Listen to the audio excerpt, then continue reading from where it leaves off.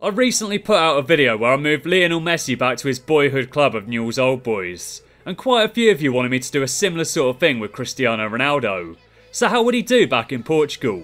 Let's move him back to Sporting, and let's see what FIFA makes of the situation. And in order to help make this experiment as fair as possible, I won't be managing Sporting, so I'll have no control over what they get up to in the transfer market. As always, keep leaving your suggestions in the comment section down below. The support on these videos recently has been absolutely insane, so thank you massively to each and every single one of you. You're all an absolute bunch of legends. If you are new to the channel though and want to see more FIFA 17 experiment videos, make sure you smash that subscribe button, and if you do go on to enjoy this video, leave it a like as well. Let's get into the experiment then, and let's see how CR7 gets on back in Portugal. In Season 1, Cristiano Ronaldo made an instant impact. Sporting won the league title, they finished 2 points ahead of Benfica and 4 ahead of Porto. They lost just 2 games all season, scoring 73 goals in the process, with an ultimate goal difference of plus 50. It was an absolutely ridiculous season, to be honest. Ronaldo was one of the top scorers, and he was also one of the very best creative players in Portugal in addition to this, providing 8 assists throughout the course of the season. And Sporting came very close to completing a domestic double. They made it all the way to the final, where they were unfortunately beaten by Porto. They lost that one 2-0. In the Champions League though, they did at least get through their group. They picked up 8 points. In the next round though, they lost 3-1 to Bayern. Whilst in the Europa League, Benfica did pretty well for themselves in making it all the way to the final, where they lost to Villarreal. Ronaldo dropped down by 2 ratings in this first season, moving down from a 94 to a 92. He's still one of the very best players in the world though, and with him on their team, Sporting should go on to achieve some fantastic success in the next few seasons. The second season was another impressive one for Ronaldo, as he slammed in 16 league goals, finishing just ahead of his teammate Bas Dost in the scorers list. The Portuguese sensation also provided 12 assists, and it looks to have been another very successful season for Ronaldo at Sporting.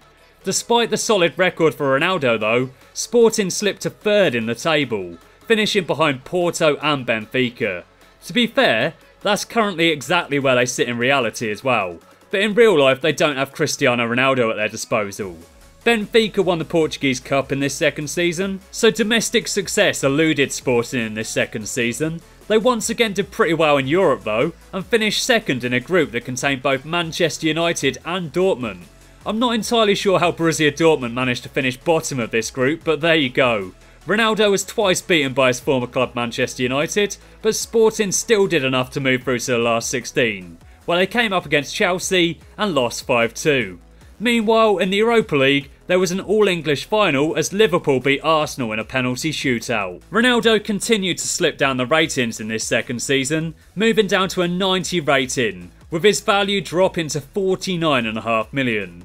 He's still 90 plus rated, but not for long. And in the third season, Cristiano once again performed incredibly well, scoring 16 league goals throughout the course of the season.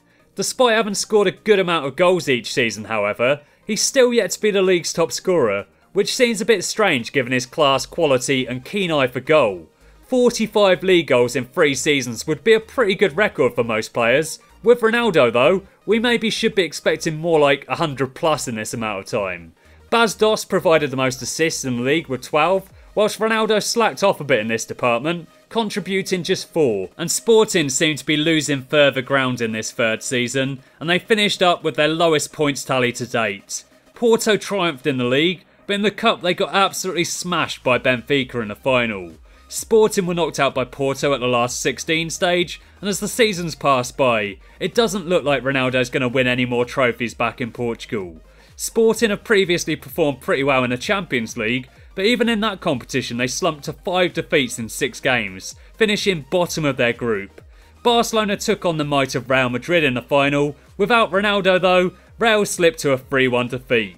Ronaldo's rating once again took a pretty hefty knock in this third season. He fell away from a 90 down to an 87, and his value dropped to 31.5 million. He's still a fantastic player to be fair, but he's getting older and he's getting worse every season. And time is really taking its toll on Ronaldo in Season 4. He dropped down to an 83 rating, didn't make the top 15 for goals or assists, Despite his fall from grace though, Sporting still came third in the table again. Whilst Benfica dropped all the way down to 9th position, they only got 46 points. Braga are becoming quite the force though. They came second in the league and won the cup as well. Sporting had a difficult Champions League group again, finished third, dropped down into the Europa League and didn't even make it to the last 16. Chelsea went on to win the whole thing, whilst in the Champions League, Atletico Madrid beat Schalke in the final. And in Season 5, Sporting clearly lost their faith in Cristiano as he made just 6 league appearances all season. He dropped down by another 4 ratings, and it should really come as no surprise that he decided to call it a day. He only had 59 acceleration, 58 sprint speed and 60 strength by this point, and his agility had dropped down to 46. Those wages aren't exactly what he's used to either. Despite Ronaldo's absence from the side for much of the season however, Sporting moved up to 2nd position, with only Braga finishing ahead of them in the table. They also got to the semi-final stage in the cup, where they were then beaten by the ultimate winners Porto. And Sporting finished 3rd in a Champions League group that contained both Real Madrid and Roma, with Manchester United going on to win the whole thing, beating PSG in the final.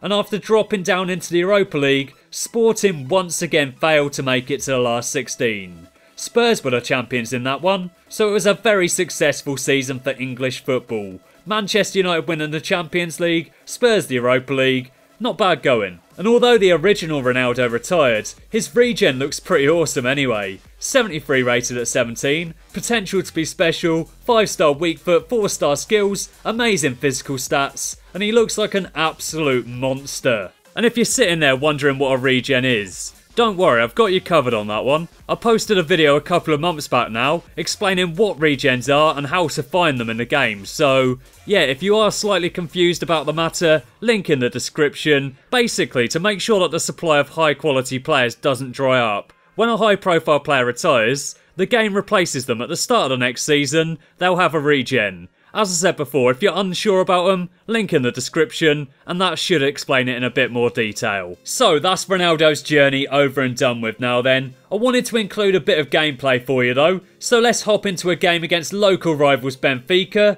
and let's see if Ronaldo can absolutely crush them. Carvalho's on it now then, plays that through to Ronaldo. Was he onside there? I think he was. Tried to dink it and failed. Here we come once again now then. I played that forward to Joel Campbell. He's working his way down the line, crosses it over. Dangerous area. Unfortunately, nothing came of it. Benfica have won a free kick now then. They crossed that one over. Not a good ball though. Ronaldo's going to try and get there. Keeps it in play. Launches it forwards to Benfica. Come on lads. Well done. Ronaldo is still back though. He started the move, but there's no one really to be seen up top. Can we make this work? We played it through to Joel Campbell. Goes past his man. Goes for goal. Oh dear. Ronaldo's on it again now then. Plays that forward to Ryan Gould. Came on at half time. Plays it back to Ronaldo. Nice bit of play there. Ronaldo pushes his way through. Turns that around his man. Looking for support here. Moves that across the other team. Gets it back. Nice little 1-2. Moving it out wide now. What am I going to do here? I'm not entirely sure. I'm looking for support. There's so many Benfica players around me and I'm just not quite sure what to do. So I lose it in the end. Great. Oh, here we go. This looks promising. Ronaldo plays that through. Come on, get a goal. No, this is rubbish. Oh, Joel Campbell's on the ball now. I'm going to try and find Ronaldo if possible.